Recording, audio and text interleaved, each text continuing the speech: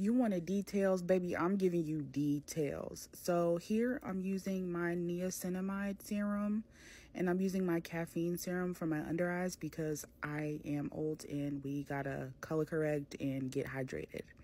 Here I'm using my Skin in a Bottle, which is Born This Way in the shade Caramel. I don't use foundation, so I just use 2 concealers. This is my highlight shade, Light Beige. I really just put this anywhere I want to highlight, but if you notice, I'm not going into my eye creases because it will just crease and look gross.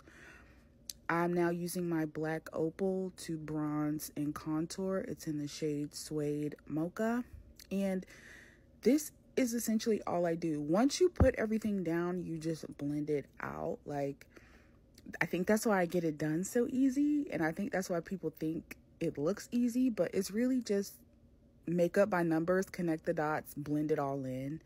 And yeah, you can really see blending is what takes me the longest to do. I switch in between this gray brush that I got from Five Below, and I switch between that and a Real Techniques brush. I am using One Size to Set. I have the NYX in Come Through Coconut because it's your birthday, girl. You better add some glitter or some shine or something. And then I'm adding this blue eyeliner, which blue eyeliner makes brown eyes pop.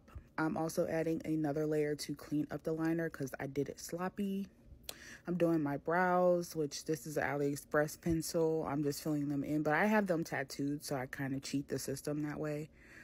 Now I'm just going back to add back in that bronze that I lost. This is a Nicka K blush. This is that NYX to highlight. I'm putting on my lashes with my lash glue, and I sell these lashes, so yeah, if you need them, let me know. This is a light brown lip liner, and you can leave it this way, or you can be extra like me and add a glitter gloss, and that's how we got here. Mwah.